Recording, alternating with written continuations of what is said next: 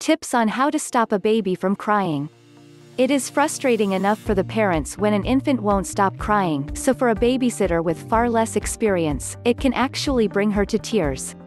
If you are a babysitter, nanny, or other childcare provider who often cares for infants, or even if you are a new parent, here is a list of possible reasons why baby won't stop crying and what to do to calm her. When you are dealing with a crying baby, look at the time. Is it anywhere near feeding time? If it is within half an hour, try the bottle. Babies' schedules change so often as they grow that their needs can actually change overnight. Crying babies are usually trying to tell you something, and it could be something as simple as, "I am tired."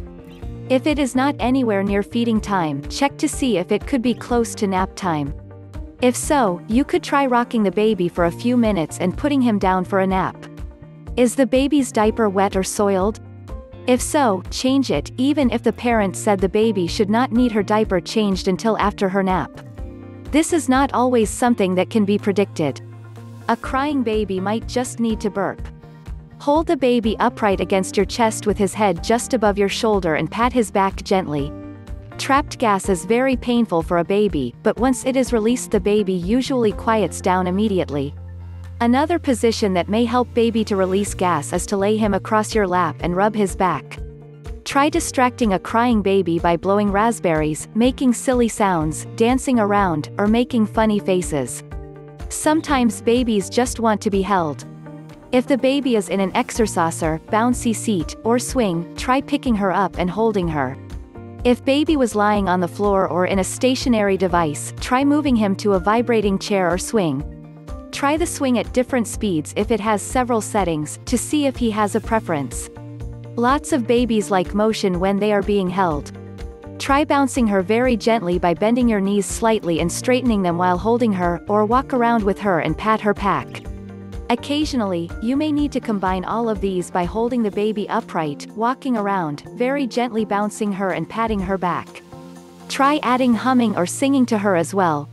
Some babies want to be held but do not want to be cradled or have their face in your shoulder. Many babies prefer to be held facing outward from your body. Try holding the baby with his back against your chest or stomach, one arm around his torso and the other supporting his bottom through his legs.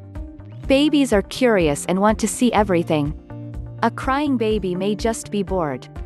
Warning: this is not an appropriate position to hold very young infants that still need their head supported. Does baby use a pacifier?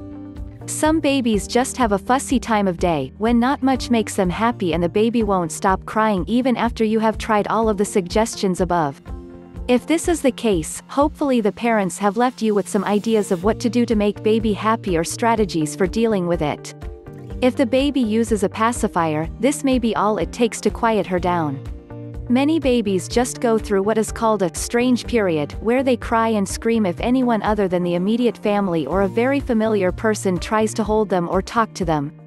In this case, if the baby has older siblings, you may want to employ their help by asking them to talk to the baby or to play nearby so the baby can hear and/or see them. While a crying baby may be a bored baby, he may also be an overstimulated baby. If the baby has a sound machine or white noise machine, try rocking him or holding him in the room with the machine turned on and the lights dimmed. If he does not have a sound machine, a fan, vacuum, washing machine or dryer, or dishwasher will work just as well. If the baby is a newborn, you could try swaddling her to see if that helps. Many newborns like the secure feeling of being wrapped up warm and snug. Experts say it reminds them of being in the womb. Parents usually know when their baby is teething.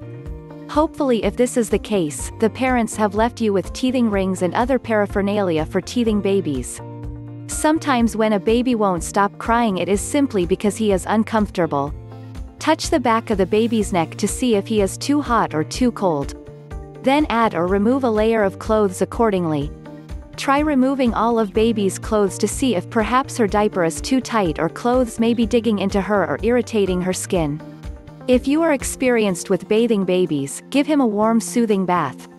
A ride in the car or a ride in the stroller is calming to many babies.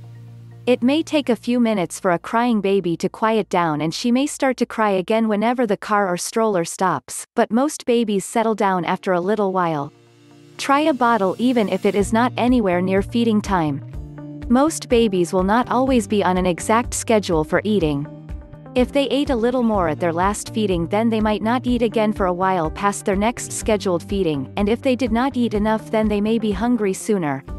Could baby be ill? Check the baby's temperature to see if it is above normal and call the parents or pediatrician if you are concerned. When dealing with a crying baby, remember to try to keep your cool. Babies can often sense when you are upset or stressed, which can make the baby cry even more.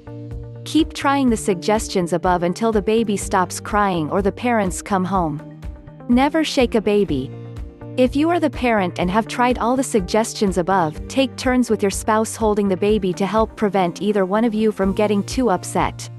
If you find yourself getting really upset, frustrated, and angry because the baby won't stop crying and you have tried all the suggestions above, then try putting the baby in her crib where she is safe, and step out of the room for a few minutes. Take a few deep breaths and think about all the things you have tried to be sure you have not missed anything. If you are the babysitter and have tried everything and feel like you are losing your patience, give the parents a call. They may be able to give you other suggestions over the phone if they know of something in particular that usually quiets their baby or makes him happy. If you are unable to soothe the crying baby, you may ask the parents to come home as a last resort.